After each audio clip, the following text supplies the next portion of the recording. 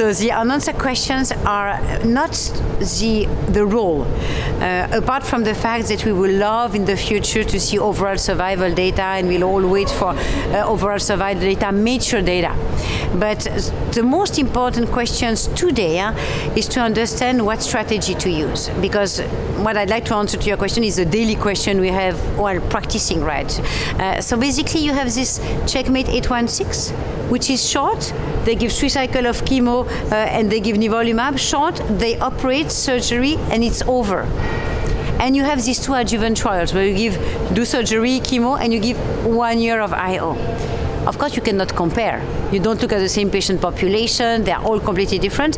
But what should you do in the clinic? Go for neoadjuvant, IO short, go for the normal process, and then the adjuvant. And do you have the freedom to do that? Some countries are dominated by surgeon. So anyway, the surgeon will come first. So you don't just have the follow-up options. So the main scientific question we have is there any reason to think that neoadjuvant is better than adjuvant, or that any strategy would be more feasible?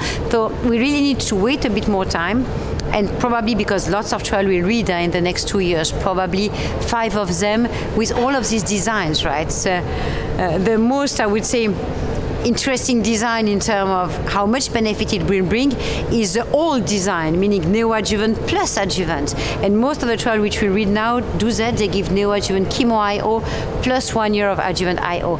But it's a lot of costs. It's a lot of, I would say, demand put on the shoulder of patients. So is it useful? So that's the main question. Neoadjuvant, adjuvant, or perioperative. And we need somehow to compare trials and try to understand what to choose. Today, it's led to the investigator.